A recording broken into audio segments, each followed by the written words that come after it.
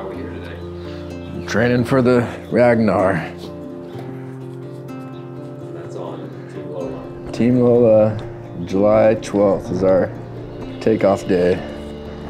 Well, Team Lola is comprised of friends and family of Lola and Nimerick, and we're getting together, training to run a little over 200 miles to raise money for Beat Childhood Cancer. Lola Nimerick was one of my best friend's daughter who got diagnosed with neuroblastoma at the age of 4 and ended up losing that battle at the age of 5. As the race gets closer, I try to make it a priority to run at least 4 times a week.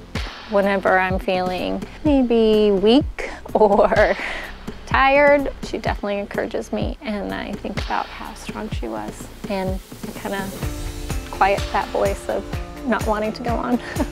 The fundraising that we do in her name definitely impacts other people that we've never met, we'll never meet, you know, our stories will never cross. They don't even know that their funding is coming from someone named Lola, but like she's still touching those lives, and we're fundraising because of her, us giving in her name.